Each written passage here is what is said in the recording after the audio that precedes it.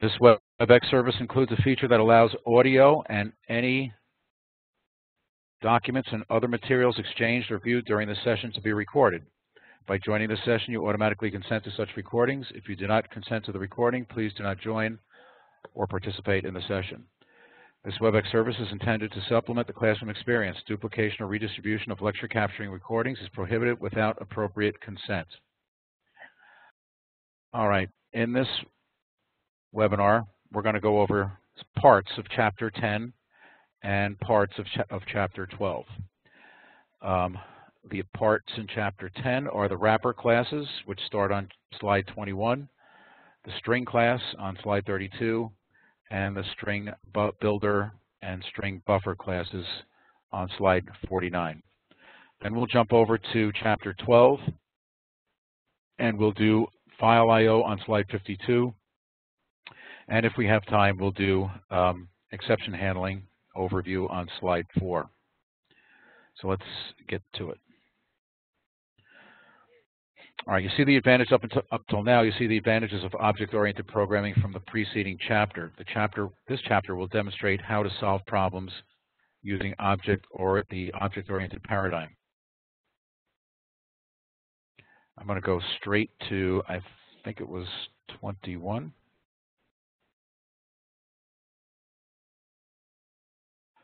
To the wrapper classes.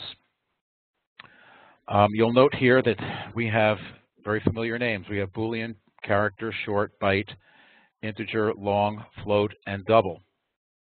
Now, the only difference that we can see up till now is that these are all uppercase first letters. These wrapper classes are intended to allow us to take advantage of a class that wraps around a primitive type, such as, let's say, Boolean. And if we can go ahead and create a Boolean class, then we can create methods within that class to do a lot of frequent functions that need to be done on Booleans. Same thing for characters, shorts, byte, integers, long, float, and double. So all of these are considered wrapper classes, and they are intended to provide methods for the primitive types. The two that are used most frequently are the integer and the double classes. Those are wrapper classes. Here are the UML diagrams for those two classes. And you can go see down here, you've got a max value constant and a min value for the integer wrapper class. And you also have the constructors, and then you have byte value, short value, int value, long value, float value, double value, compared to toString. Then we have some static methods, value of, these are all overloaded methods, and parse int, which will return an integer, and then this one also allows you to pass it a string and a radix, which is a base. So if you wanted to change the base from base 10 to base 16, you could just put a comma and then 16, and you will go ahead and change the base to get the value. Likewise, over here is the double class, and this pretty much mirrors the integer class. The integer class and the double class have constructors, and they have a max value and a min value, and they have many conversion methods, which come in very handy.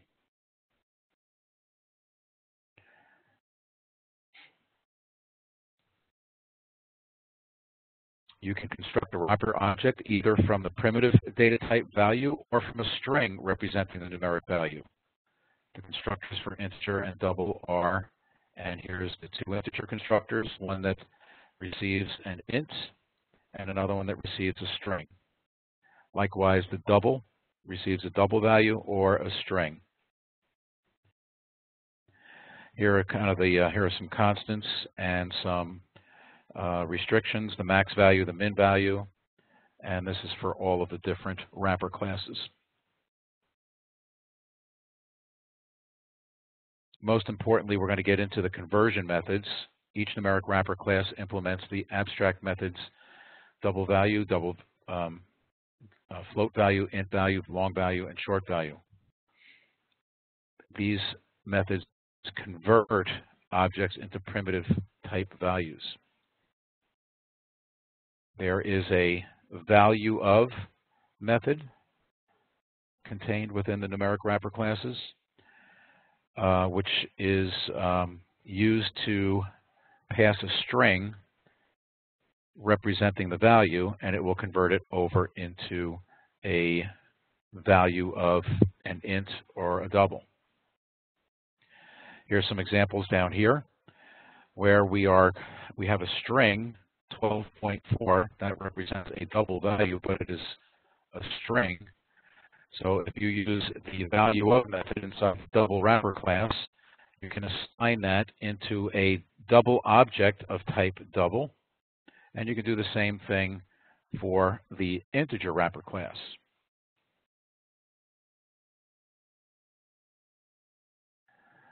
You have used the parsed int method in the integer class to parse a numeric string into an int value, and likewise parse double method in the double class to parse a numeric string into a double value. Each numeric wrapper class has two overloaded parsing methods to parse a numeric string into an appropriate numeric value. I'm going to go over to NetBeans now, and unfortunately this is not running. But what I did was to take all of the examples in these slides and put it into a source file and then run it. Now, unfortunately, because of some strange reason, I can't seem to run anything in this version of NetBeans. We're just going to have to go through this.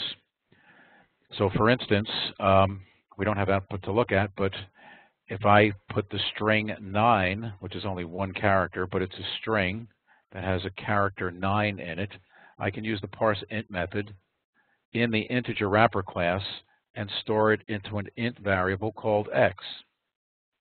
Then I could print it out, and it will print out the value 9 as to a character. Here's where we use the radix. So I am using the parse int overloaded method, and in this case I am passing it a string which is a, but I'm changing the radix from base 10 to base 16. And then I assign that into x, which is of the type int up here, and when I print x equals the value of x, it's going to be at 10. Next, we have a parse double. I pass it a string of 5.23, and likewise, this method, the parse double method, will go ahead and store the 5.23 as a double value in the variable called c, and this prints it out. This also does the same thing, where you do a double value of 12.4, this string, and it will go ahead and put it into the double object, of the type double, and likewise a string of 12 will be put into the integer object of the type integer class. Then to print those out, you would need to use the toString method from each of the double and the toString method from the integer classes in order to print out the values of those values in the object.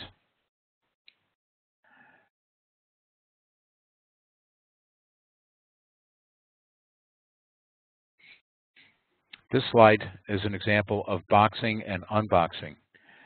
In the Java Development Kit 1.5, it allows primitive type and wrapper classes to be converted automatically. For example, the following statement in A can be simplified as in B. So we have an example here where we have an integer array The reference variable name is int array, and we are declaring, creating, and initializing all in one statement. And in this case, we are putting a value of 2, of 4, and of 3 into this integer array. This is the equivalent of writing the same statement, or writing another statement as follows. Here's an integer array, the reference variable name, and we are initializing it to 2, 4, and 3. So these two boxes are identical. This is new in JDK, and this is what's known as boxing. You can unbox this by these statements. We've got an integer array of 1, 2, 3, basically the same as up here with different values. And then you can unbox it by printing out, doing a system.out.println, and having these get passed as arguments. The first element in the array, plus the second element in the array, plus the third element in the array. And that will give a value of 6, and the system.out.println will print out a 6. We're going to skip over big integers and big decimals because we don't really use them too frequently. But I do want to talk about the string class. Constructing a string. We have a few different ways in which to do that. We have the first way, which is to declare a reference variable name called message. It's of the type string. So this now will create an object of the type string, initialized to welcome to Java. More conventional way is to use the new keyword, which will create the object of the type string. The reference variable name is message, and the argument that gets passed to the constructor is the string welcome to Java. We can also create another string, the null string, by coding it this way. When you create a string, now you have the ability to obtain the string length and individual characters in the string. We can concatenate strings. We can find substrings, compare strings, and convert strings. There's many different methods that you can use in the string class once you create the string object.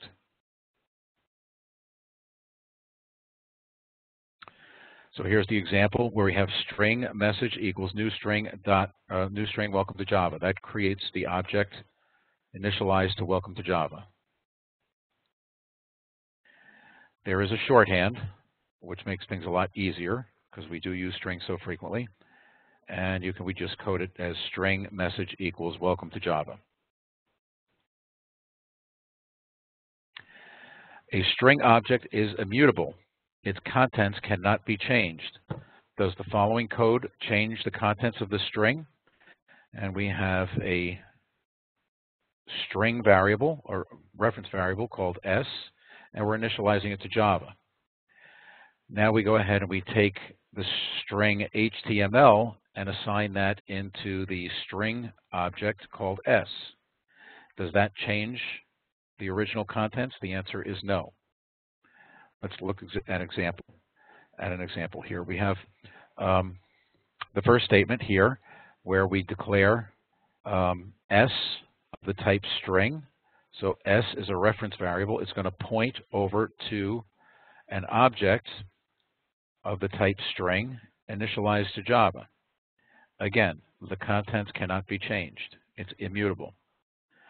The second statement here changes the reference value to no longer point to a string object initialized to Java. It will then create another string object initialized to HTML.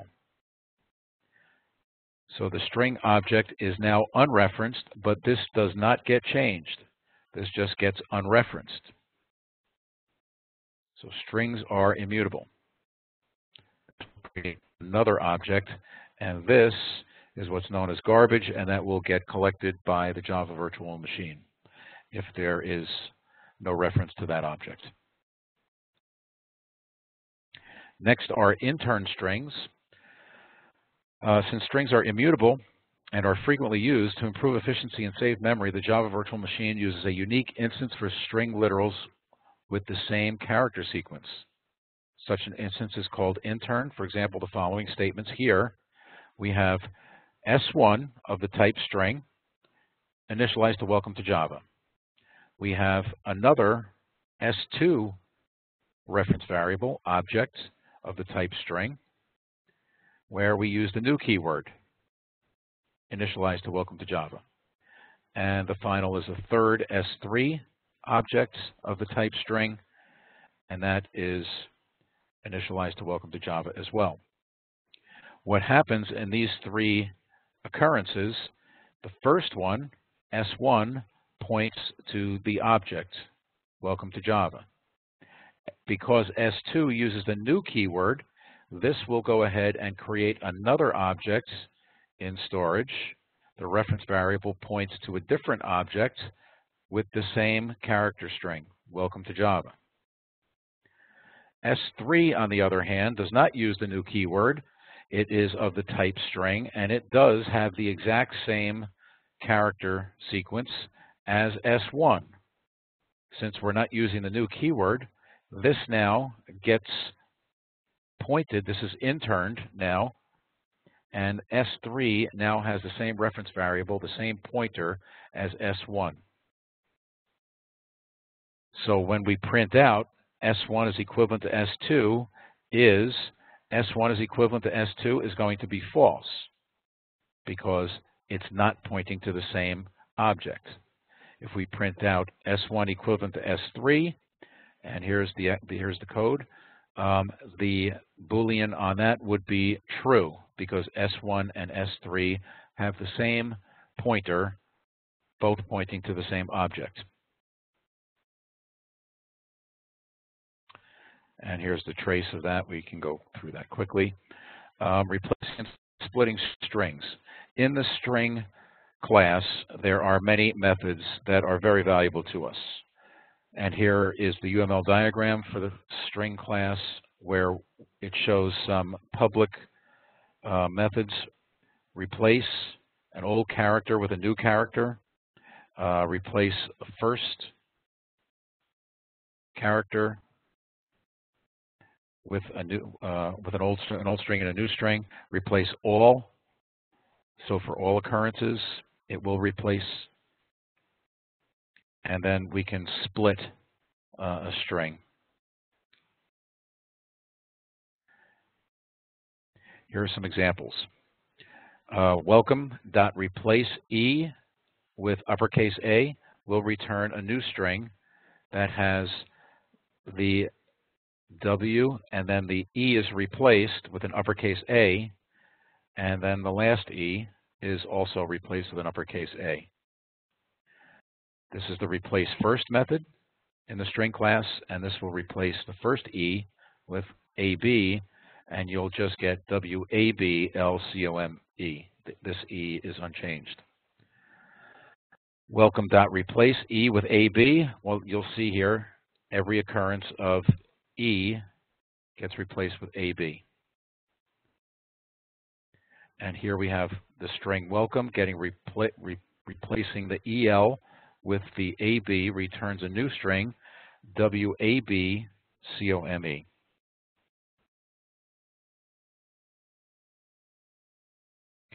Here is where we can split some strings. We have an array of strings. The reference variable name is called tokens, and we have this string here, and we're going to split this where there is a pound sign. And we see that there is a pound sign here, and there's a pound sign here. If we run this for loop, it will go ahead and split this string into three separate tokens: Java, HTML, and Perl. Wherever there's a pound sign, it will go ahead and create a new token. There's another thing known as a regular expression. Regular expression is complex to beginning students. For this reason, two simple patterns are used in this section, but at the back of the chapter, in the back of the PowerPoint, for this chapter, you will see that there are many different regular expressions that become very helpful. A couple that come to mind are, you can reference the Java string, and that matches Java exactly. Java dot equals Java, and Java is fun dot matches, and you can use the asterisk, the wildcard, and that will go ahead and match anything that begins with Java. So this matches with that. And there are many other examples. I'm going to go jump over to my NetBeans here just to show you. Here is the example of the boxing. And unfortunately, we don't have any output because it won't output for what reason, I'm not sure. Here we have the 3 strings. I call them message 1, message 2, message 3, all created differently. And then I printed them all out using the toString method of the string class.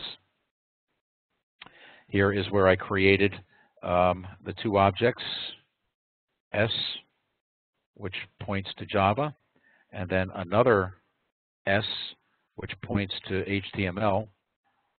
And then I go in and now print this out, and it comes out as HTML, s.toString.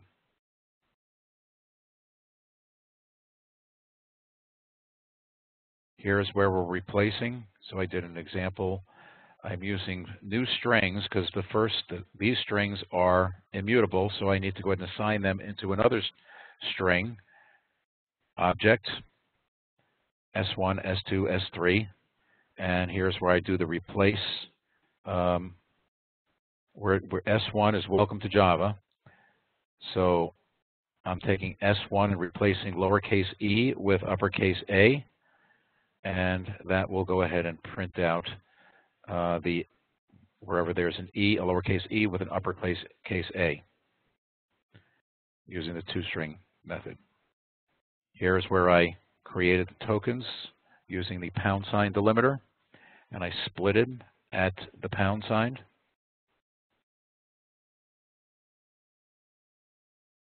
Here is string S5, Java is fun, S6 is Java is cool, and S5 dot matches Java, and that will be true. These are all true. There's another regular expression where you can go ahead and, rather than use the wildcard, which means anything after that, you can use a period. So I have S8 initialized to Java, and S8 dot matches J dot V dot. So these dots are like placeholders, which means that they can be any character. And if this starts with a J, has any character, then a V, and then any character, you'll get a match on S8. Okay, back over to the PowerPoint for replacing. The replace all, replace first, and split methods can be used with regular expression. For example, the following statement returns a new string that replaces a $, a plus sign, or a £sign in this string right here. It replaces those characters by the string NNN. So we have a string object getting created, A plus B $C dot replace all, and wherever there's a $, a plus, and a £, we're going to replace it with 3 N's. And then you print out S, and then you'll see that A gets printed, the plus sign gets replaced with 3 N's down here. Then there is a B that gets printed, and then we replace the $sign here with 3 N's, and now we have 3 N's here. And then we have a £sign here, so that £sign will get replaced by 3 N's right here. and then we have a final C, which will get appended onto the end of this print message. So that's the replace all. Okay, the following statement splits the string into an array of strings delimited by some punctuation marks. We have an array of strings. Its name is tokens, and it is this string right here. And we're going to split this string wherever there is a period, a comma, a colon, a semicolon, or a question mark. This for loop will print out each token, and it will print out the word Java, C, C#, C++, and that's it.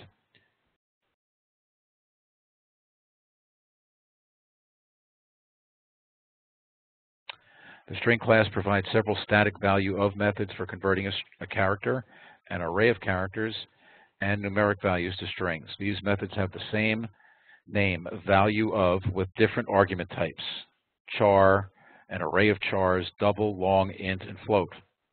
For example, to convert a double value to a string, use string.valueof 5.44.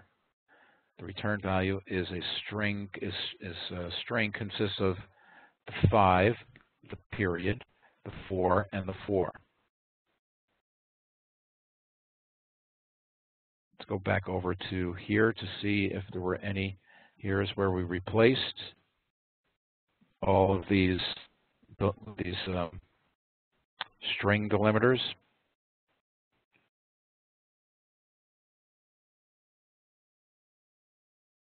And then printed them out. And here's where we did the value of 5.44, and that will come out when you print this as 5.44, but it would be as a string. Okay, next up is string builder. And we'll just take a look at what the string builder class does. We're going to create an object, SB, of the type string builder, and we'll initialize it to welcome to Java. Excuse me.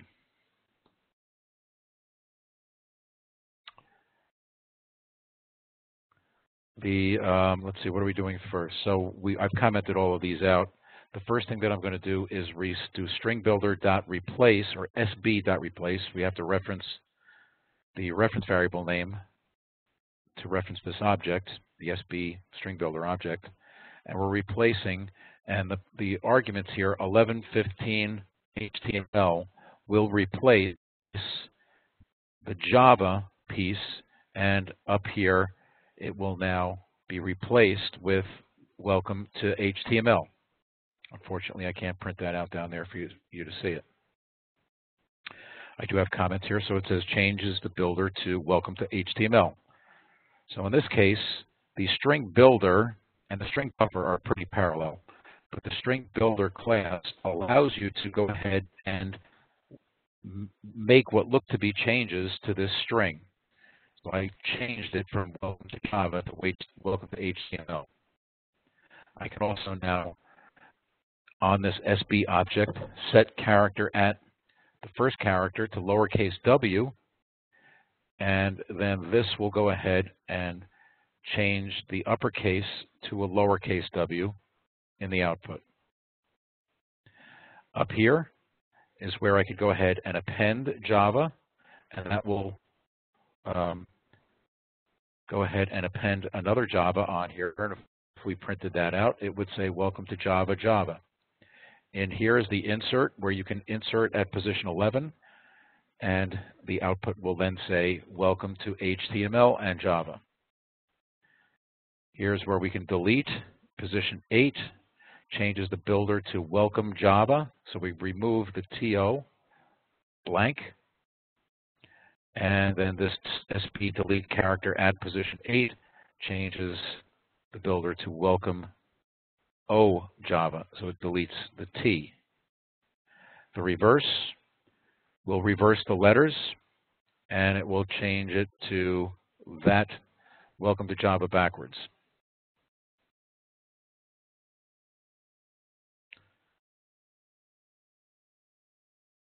Okay, so I think that's enough for strings for right now, and string builders and string buffers are very valuable for you to modify and manipulate, interrogate, and extract characters from strings.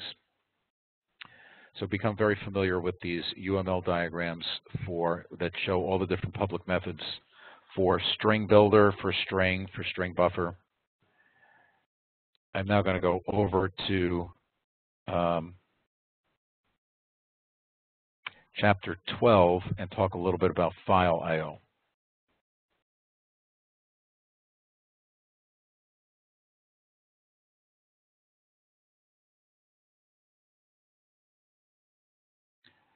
I think that's around 50 something or other.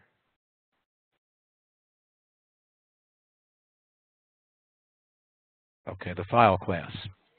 The file class is intended to provide an abstraction that deals with most of the machine-dependent complexities of files and path names in a machine-independent fashion. The file name is a string. The file class is a wrapper class for the file name and its directory. We have here the file class. It's located in the java.io package. And you have many different methods here. We have some constructors here, and then we have some methods that you can invoke. The first one is the exists method in the file class. It will return back a Boolean, true or false, and it will return back whether the file exists or not. These others are, can you read the file? Can you write to the file? Is it a directory? In other words, is it a folder? Is file? Is absolute? Is hidden? Get absolute path will return the path to get to that file. And what are the other ones that are important here? Get parent will get the folder in which that file exists. You can get the last modified date. You can get the length of the file.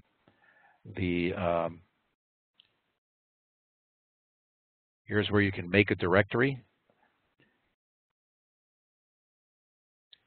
So there are many different methods available to you in the file class to interrogate, to see information about a particular file.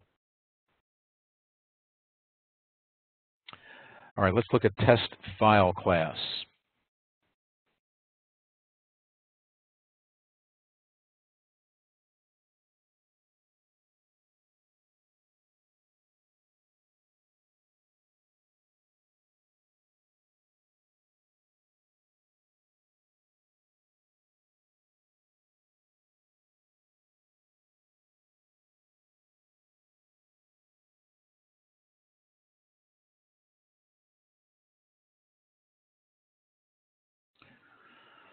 Okay, here we have a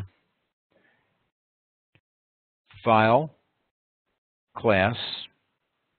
I am doing the explicit. I'm not using the import statement, so I have to explicitly type in java.io to get the path to the file class, and I have an object, a variable name, file. I'm going to create a new object of the type file, and the argument that gets passed is the name of the file, scores.txt.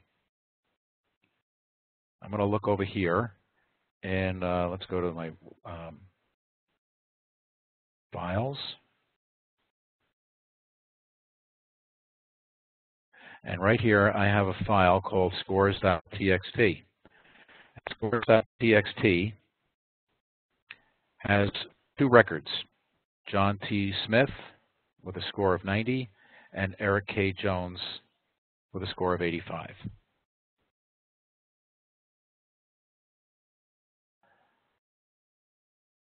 So this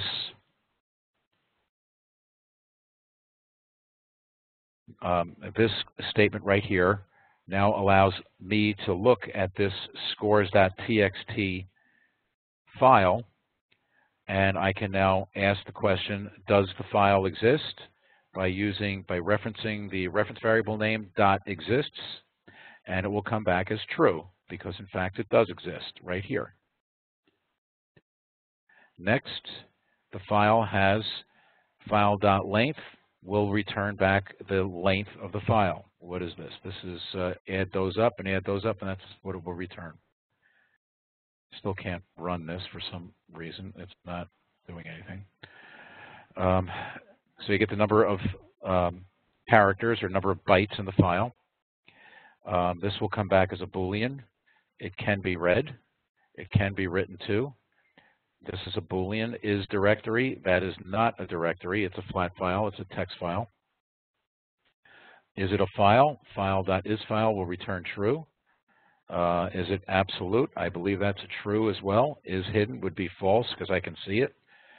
Get the absolute path. We'll go ahead and return the absolute path that it is on from my thumb drive all the way out to the file name. And the last modified date for this particular file, we can go ahead. We're going to need to go ahead and use the last modified method, which will return a date.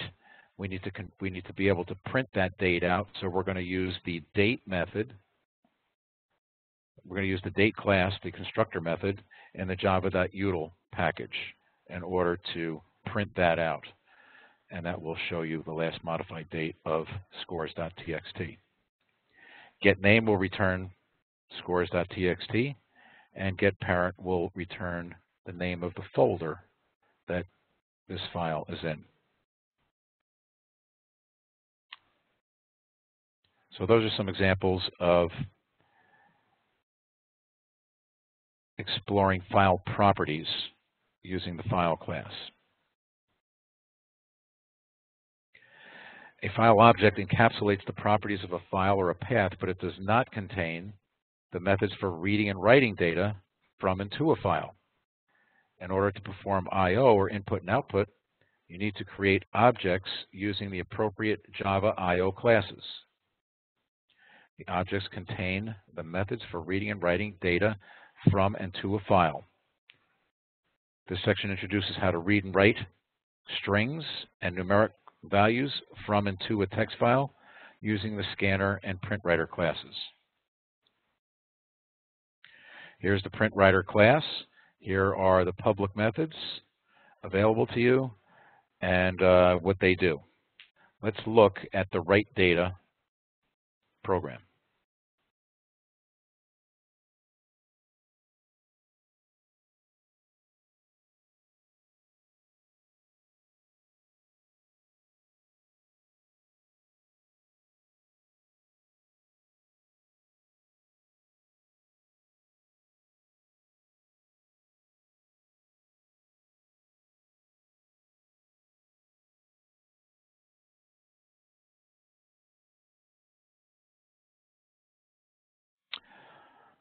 Okay, since I cannot run this, let's see what this program does. It's called write data. I have a main method, and the first thing that I'm going to do is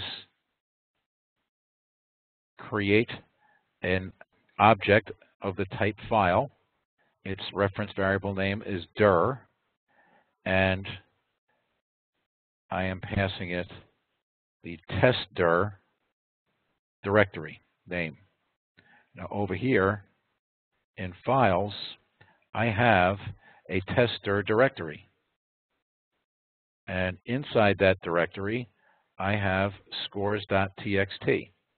This one's a little different. It has two records. The first one is John T. Smith with 100 and Eric K. Jones with a 99. So I create the directory. Now I've already created it, so it exists. If dir exists, then I say directory already exists and exit with a return code of 0. So in order for me to get past this, I would have to come here and right-click and delete this directory. I don't want to do it now because I can't generate another one.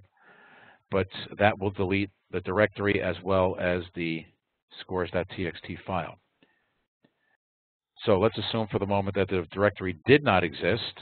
Then we are down here, and we're going to make a directory. So we type in dir.makeDirectory, and that will create the directory up here. Next, I want to go ahead and use the file class, and we're going to use the reference variable name file, and the parameter, the argument that I'm passing to it is testdir/scores.txt. Now we're looking to see if this file exists. It does exist. It's right here. If the file exists, we're going to put out the file already exists and end the program with a return code 0. So in order for me to get rid of that, I'd have to come over here, right-click on it, and delete it. I'm not going to do it because I can't recreate it. So I will assume that both of these are gone, and we don't have a testdir and we don't have a scores.txt. If that is the case, then I want to write to the output file.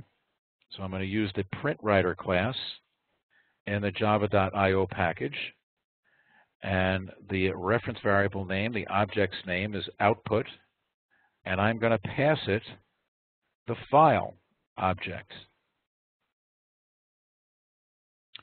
Now I have an output object in which I can use the print method and the print line method to print John T. Smith, and then 100 after that. There's a space in between. The ln print line will now eject down to another line. Now this is not going to the console. This is going to the file that we, the object of the type file that will eventually get put right here. I put another record out on a new line, Eric K. Jones, and Eric's score is of value 99. And that now will go ahead and put the second record to that object. Then when we close the object, the output object, we close the file, and now this file appears in this testdir directory because of this argument that we passed to the file object. And then when it would say build successful, and then I could go ahead and look and see that there is a testdir and there's a scores.txt, and the file was created. So there's an example of writing a file, writing a folder or a directory, and then writing a file inside that directory. Up front, we just check to make sure they don't exist before we do that. So there's your write data example.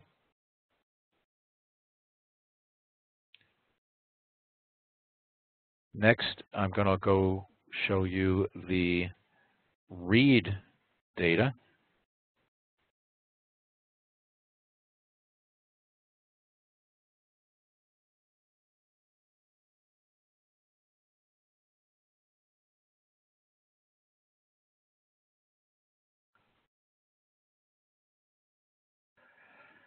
And if we look at the file structure, you'll see that we have scores.txt right inside the read data outermost folder. Opening this up, you see we have two scores. We have John Q. Adams with his 95 and Thomas A. Edison with a 97. Now we want to go ahead and read data. So we're going to use the file class. The reference variable name is file, and we are passing it the string scores.txt. This the scores.txt file needs to be created. It needs to be created beforehand. And now we're going to go ahead and use scanner input on this file. And now we're going to read this file, scores.txt. And we can use the next method from the string class. I'm sorry, the next method is from the scanner class, and store that or assign that into a variable called first name. It's of the type string. So in this case, I've taken John from John Q. Adams and put that into first name. The next method in the scanner class will now allow me to go ahead and put, what was that, John Q into the middle initial. And then input.next puts John Q. Adams into the last name. Now I need to declare an int variable called score to receive the next value. The next int method will take that score. John Q. Adams' score is 95, and that will now get put into the score variable. And I can print out system.out.println first name blank, middle initial blank, last name blank, score. And if I could run it, it would go ahead and print that out to the console. And this will loop twice for as long as I have data. It now goes and reads Thomas A. Edison and prints that out. And then it will no longer, this will be false. And I now close the file with the input.close method. And that allows other jobs to have access to that scores.txt file. Remember to close your files, otherwise they will not be attainable by any other jobs. Okay, so that's read data. We stepped through write data and read data.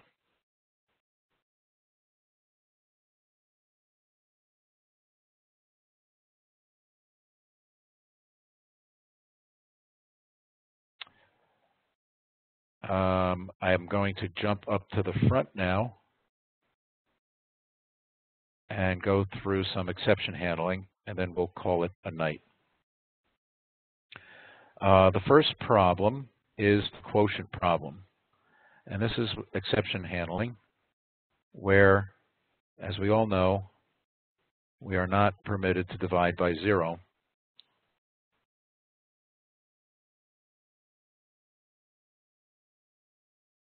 Oops.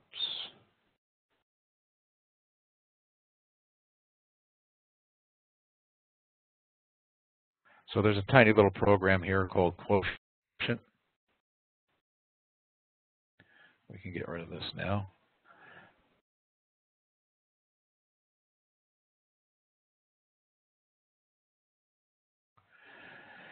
And all this main method does is it invokes the scanner, asks for 2 integers. We store the first integer at number 1 and the second integer at number 2. Then we print out number 1 divided by number 2 is, and then this is the arithmetic expression. Number 1 divided by number 2.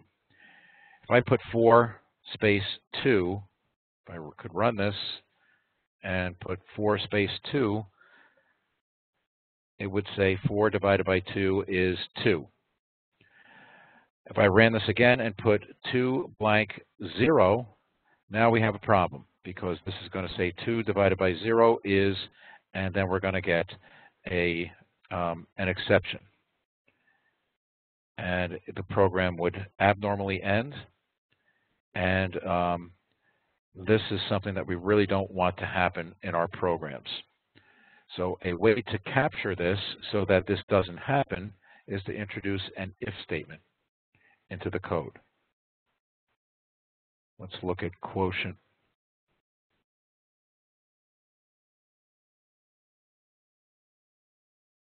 With if.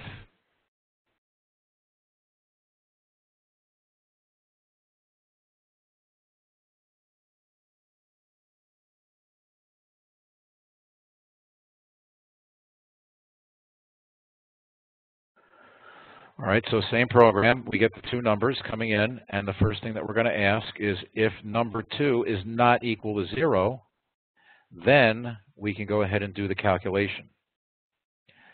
This prevents doing a calculation where there's a 0 in the denominator. If number 2 is not equal to 0, do the calculation. Else, well, then number 2 is 0, and we're not going to do a division by 0. We're going to write something out that says we cannot do that. So that's a possible solution.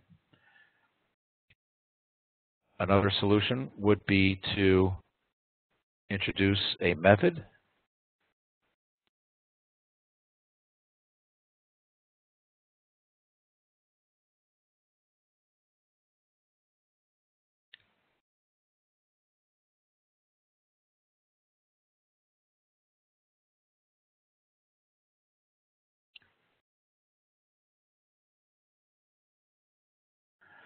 Now what do we have here? We have the same scanner input. We're getting two numbers, number 1 and number 2. And the next statement says we're invoking the quotient method, passing it the two numbers. Down here we have a quotient method receiving two ints. And inside the quotient method, we ask the question if number 2 is equivalent to 0. If that's true, we're going to go ahead and send a message to the console, division cannot be 0, and also exit with a return code 1. If the number is, if this is false, if the number is anything other than 0, then we're going to go ahead and do the calculation and divide number 1 by number 2. So that's another way of doing things, but it's really not a good idea inside a method to go ahead and exit from within the method. So the final solution is quotient with an exception.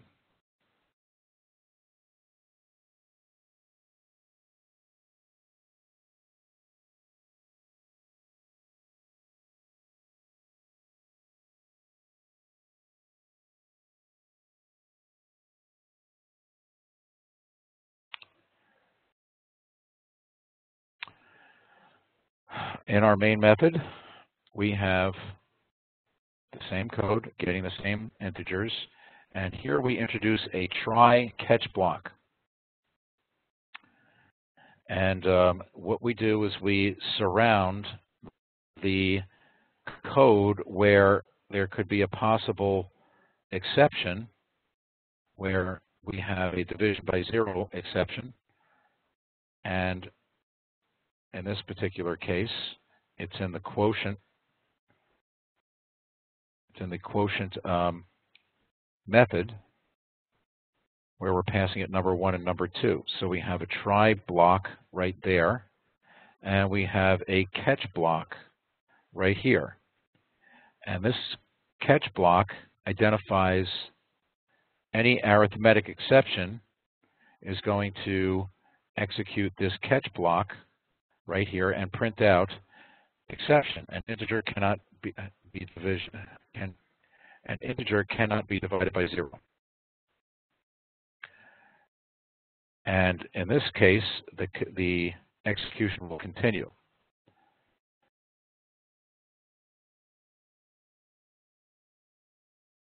So in here, let's step through inside. So let's step through the code now. We're going to come down and assign, let's say, 2 goes into number 1 and 0 goes into number 2. We're going to go ahead and now invoke the quotient method, passing it number 1 and number 2. That's 2 and 0. Down here in the quotient method, number 1 is 2 and number 2 is 0.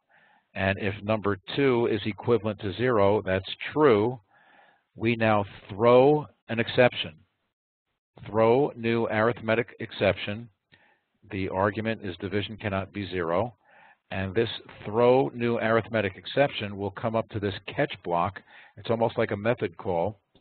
And because this is an arithmetic exception, we are now going to go ahead and print out to the console exception, an integer cannot be divided by 0. Then this interrupts the flow of the program with this throw new exception statement. And now we execute the catch, and then we drop through and we print out the execution continues. So this has captured a division by 0 and put a message out that says exception, an integer cannot be divided by 0, and then it allows you to still keep on processing. The program does not abnormally end or abent. So you can code your solutions this way, and you can continue on processing if somebody happened to put in a 0 in the denominator. Okay, I think I want to stop right there. That's probably a good stopping point. We've covered wrapper classes. We've covered file I/O, reading data, and writing data, and also some exception handling overview. Does anybody have any questions on what we've covered up till now? I have Michael Shiro on at this point. Michael, do you have any questions? Yeah, I was about to say, so you meant to say the directory creates a folder in the file section, am I correct? The directory, are we talking about file I/O now? Could have been like that, yeah, that's what you said in the read write data thing. All right, let me go back to the programs.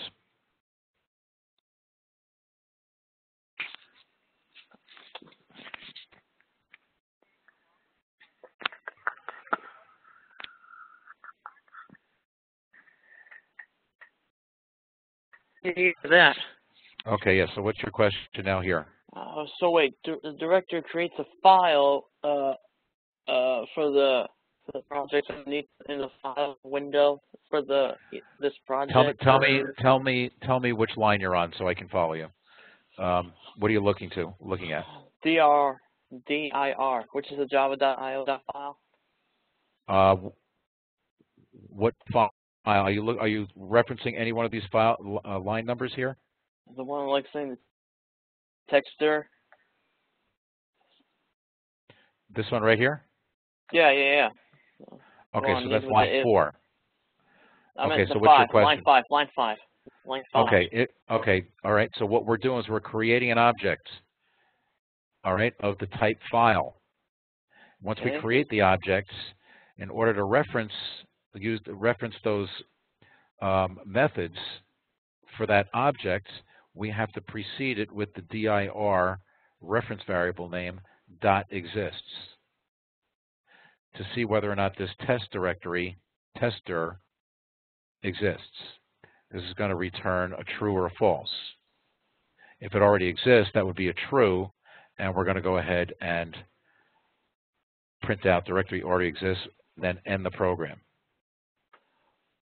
Okay, so the question, I guess, is what is the dir? Yeah, something like that. That's the reference variable name that needs to be coded, followed by a period, followed by the method name. The method name is exists. What about the concern of multiple strings, since it's sometimes they use a display underneath with the concerns of the file? Where are you referring now? The strings, the test chapter 10, that thing. Chapter 10. Are we on this same program here, or are we going someplace else? Yeah, this is chapter 12. This is chapter 12. Oh, next someone said something else. I'm not too sure. Chapter 10 was working with an awful lot of string methods. I heard someone say something else. I'm not sure, Mike. You and I are the only ones on, I think, right now. Okay. All right, so there's just the two of us. Do you have any other questions regarding this webinar? Oh, that's right. You guys don't put up the lab and in-class up, right? That's not part of the webinar, no. Oh, right. I must have forgot. Okay, then. Have a nice weekend, then. Okay, good, Mike. Okay, you're all set then. Thank you for participating, Mike, and have a good weekend, and we'll see you Monday.